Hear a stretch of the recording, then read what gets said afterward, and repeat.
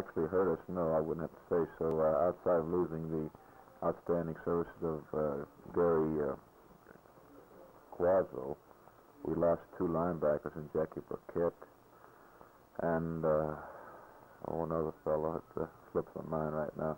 Ted Davis is the other linebacker who was from Georgia Tech. They both have been not starters for us, and Gary, of course, has not been a starter. But when you lose a man of Gary's qualifications, it certainly does take away from your football team somewhat. How would you evaluate Gary Quazzo, having played behind you and with you for quite some time?